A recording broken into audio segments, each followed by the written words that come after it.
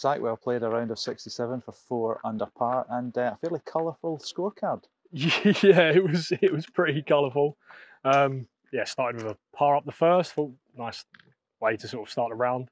Then birdie, chucked a bogey in there. Followed that by another birdie, then a bogey, then a birdie, then 2 bogeys to finish the front nine, which was a little bit shaky. And then I don't know, just sort of start to find it on the back nine, hitting some good shots and started to putt a little bit better. So it was nice, but didn't do the old heart any good, the birdie bogey. But there we go.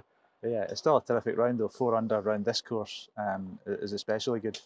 Did you have a number in mind before you went out this morning? Not really. Sort of just went out there trying to sort of shoot level par. Really, I mean, like when we played yesterday, it was seriously windy, and I came off thinking this is the hardest golf course I think I've ever played.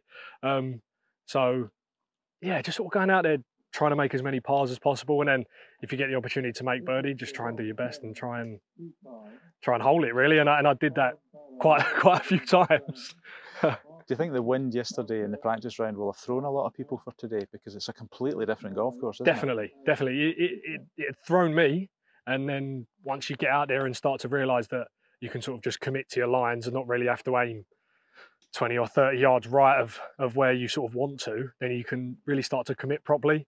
You can pick lines off tees and think, right, I can really just hit that hard and be fine really. Whereas yesterday you're standing on holes like 16 and you're aiming at like the left trees, but that weren't even far enough left. You needed to aim further left. Whereas today it was pretty fine, just aim down the fairway and sort of just nutted down there really. Yeah. You've been playing well this season, and you've obviously travelled the world as well playing golf. Do you feel as if you're ready to win an event like this? Yeah, I feel like I am ready to win an event like this. I won the Berkshire Trophy a bit earlier on in the year, but it's still a long way to go. Still 3 more rounds, a lot of golf to be played. But yeah, I mean, got to back yourself. I mean, you can't just sort of stand here and say, "Oh no," but otherwise there's be no point playing. So yeah, I believe I can win, but it's going to take a lot more good golf. So there's a lot of good players here this week.